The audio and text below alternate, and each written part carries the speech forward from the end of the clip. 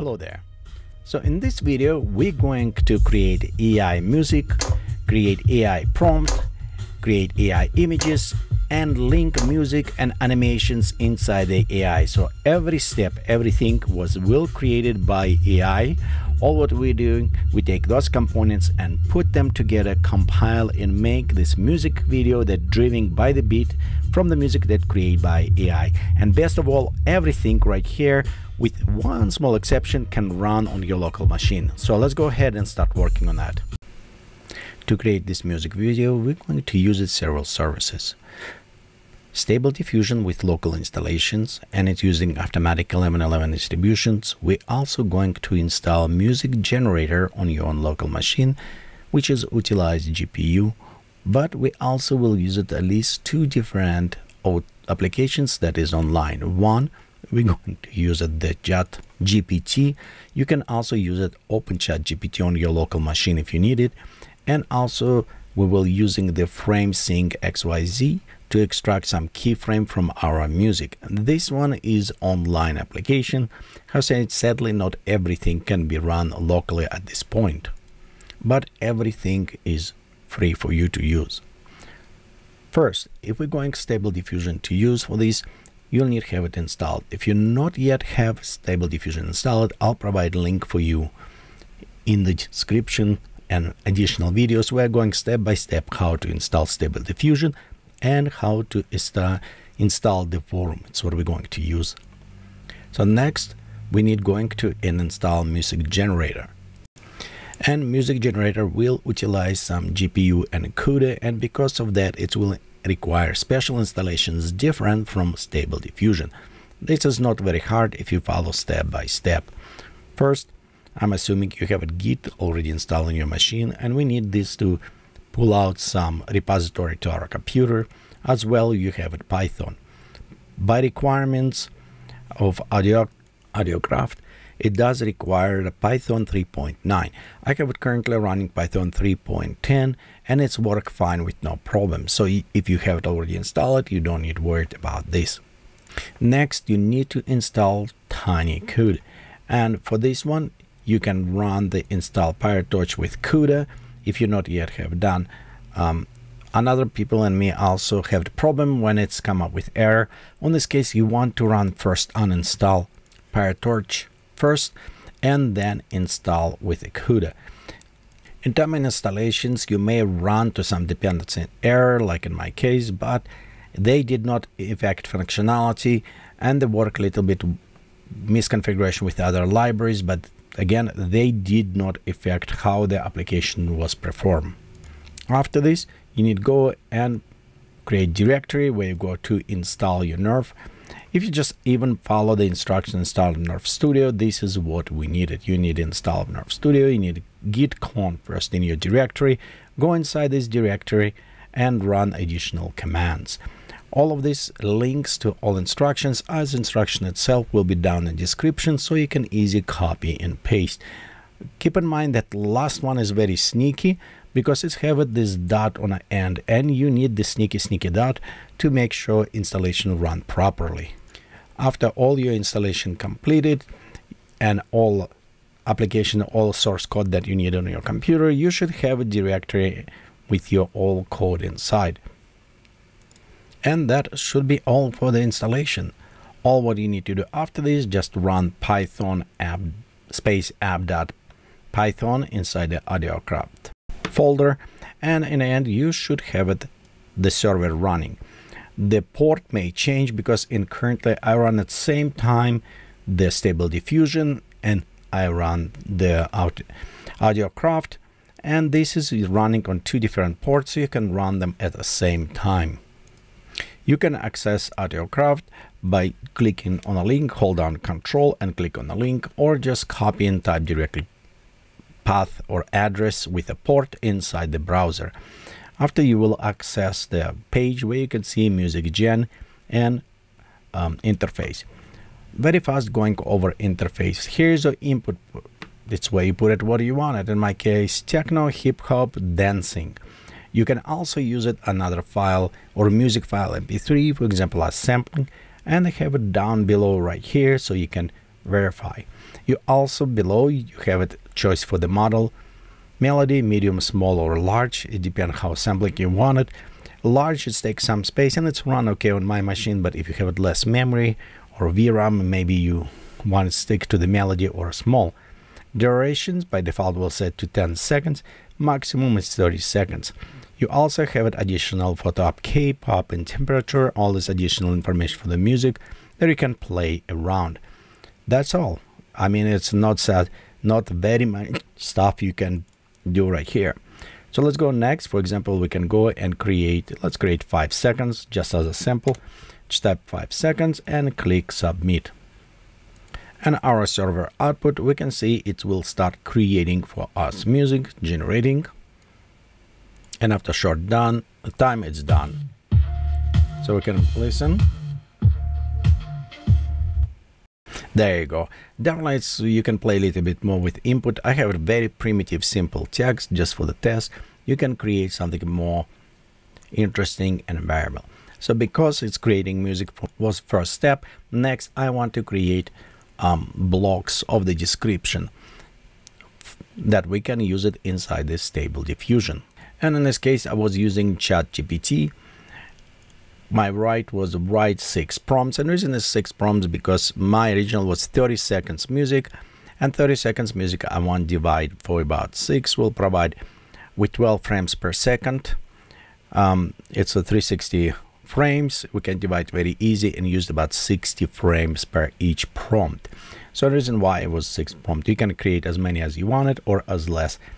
This is also, I put a description, says divide them and give me information like we're going through sci-fi planet, maybe fly through from one scenery to another.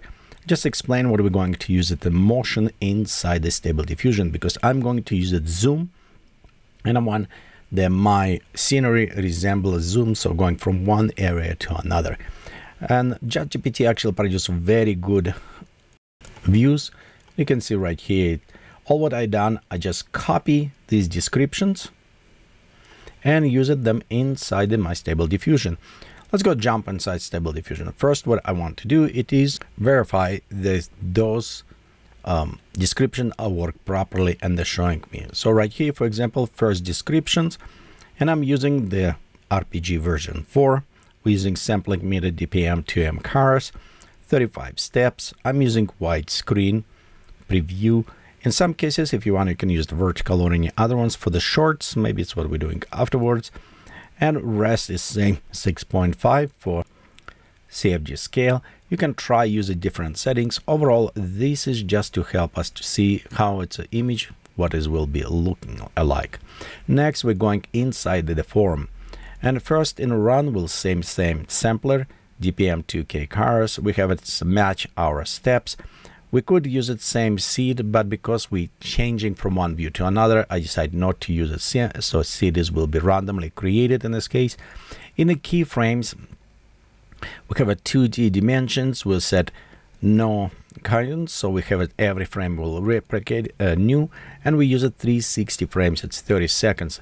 Notice the 360 frames mass matching with your output in my 12 frames per second. So this is the reason why I'm using. If you're using 15 frames per second, then you need to trim down to 300 frames. So if we're going down, you'll notice right here this CFG scale. This is our scale that allowed us how closer we're going to the prompt, or a little bit more flexibility. What I done here, each time when we're going to original prompt, I want to keep it closer, but as we're going outside or we want to change scenery, I relax and allow a little bit more creativity or less. So in this case, just play around with these numbers and the general DPM frames. If you keep them closer to when you change your descriptions, you can allow a little bit better transitions between each of them. And when I say change between descriptions are to the prompts, for example, 0, 60, 100, 20, 180, 243, 100. So this is a frames where we're going to change every 60 frames rotation on this, between 60 frames, and you can notice right here change. So in this case, I want to be sure closer to the 60, closer to 120, and other ones. So this is how we're going to change. Okay, let's go back to our keyframes, and this is what it is sample here as well.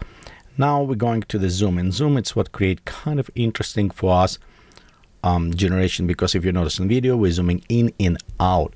To create the zoom, we want to go to our application frame sync XY, download it, choose the file that we want to use it, and this file you can honestly, when you generate it, click on download and save on your local computer.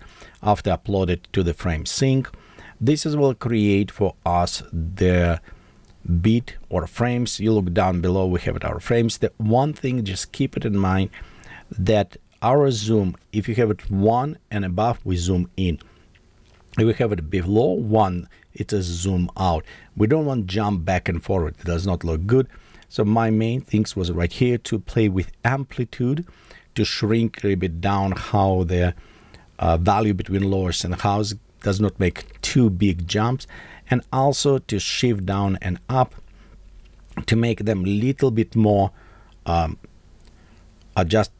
bottom adjust. So for example, I look on my lowest value when I have it 99, which below like a frame 12, I think it was the lowest, and based on the lowest frame I pop up to the 1.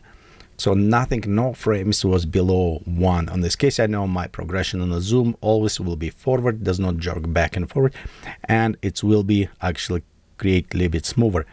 Amplitude, how smoothness is different, and our shift up and down, it is a limitation how what base point of our zoom will be. After this, just go click copy keyframes, go back to standard and paste them inside the zoom. Okay, next let's go to our prompts. We already kind of mentioned here before, and usually I create it from 0 frame and prompt 0 frame and our description. Most important for you when you create frames is be sure you have it quote frame separator, it's a column, another the quote open close separate by comma. This is a very simple way, but problem I found sometimes if I have it some quotes inside accidentally or some other ones from posting text, this is will break down and give it error. So this has happened before to me a few times. Just pay attention when you copy paste text. Usually they are very clean, but just in case you may accidentally erase or quote or comma. This is also prompt. You can generate as many you want it. Usually I prefer to generate for about 60 seconds at least or something. It will create more interesting transitions and movements. But I always speak about transition and movements. I did not touch any translation or any movements XYZ. You could actually switch to 3D and make a little bit more interesting camera rotations, but for this test I don't want to do this. We'll just go keep it a little bit too simplified. Okay, next we have our prompts. We don't use any initialization or control net, as well as hybrid videos on output. I want to be sure I'm using 12 frames per second in this case. And also I'm using add my music. So I create file and add soundtrack. In this case, when video will be created, it will take this music and put it inside. So I don't need afterwards edit or do anything. Everything will be packed in one nice video file. Okay, one more kind of tip what I want to recommend you. If you go to keyframes and you go to anti-blur, just pop up a little bit your sharpness. I found out when zoom primarily happening, you will have it more blur applied to the image. You want to increase a little bit on the amount of the anti-blur, at least on a frame, like maybe about 8-10 frame. This is when it's happened. So just a little bit keeping sharper image. After all the settings, just run one more time, verify that you have everything set properly, and click generate. Depend on the resolution, on speed of your computer. It may take anywhere from the 20-30 minutes and up. And in the end, you should have an interesting music video with a kind of motion created to the beat of the music that created by AI. And at this point, we are created the text prompt inside the AI. We created images inside the AI. We generating music inside the AI, and we created animations based on the music rhythm and beat inside the AI. It's kind of an interesting way to create it. Of course, we require a little bit more testing and explorations, and I really appreciate you watching this video. Let me know what you think. If you have any additional suggestions or tips, and have a great time creating your